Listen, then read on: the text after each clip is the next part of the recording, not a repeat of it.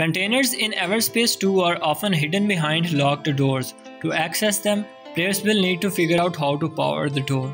As players traverse galaxies in Everspace 2, they are likely to come across locked containers filled with all kind of good loot, from gear and resources to credits. To access most of these containers, players will need to solve a puzzle first. During typical gameplay and exploration, players will naturally stumble upon some of these locked stashes. They will be denoted by question marks on the map, and once players have managed to clear enemies from the area, an on-screen prompt will help them locate the container. Getting inside can be tricky, however, and will require players to be prepared for a little finessing.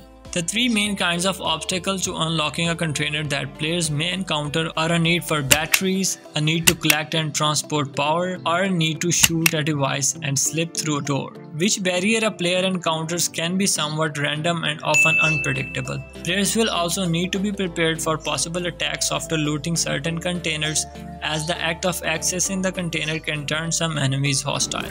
Here's how to reach locked containers and get to some of the best loot in Everspace.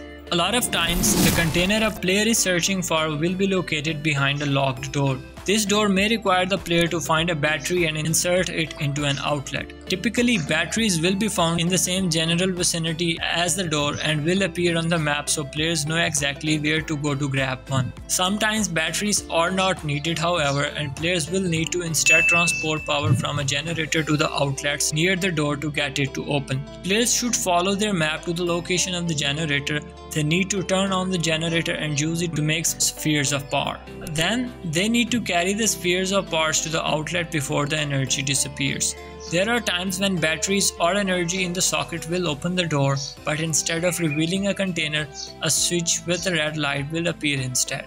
Players will need to look around, often following cables, to find the door the switch leads to. Then players will need to use a weapon to shoot the switch. When they hit the right spot, the light will shift to green for a few seconds, and the second door will open, revealing the container.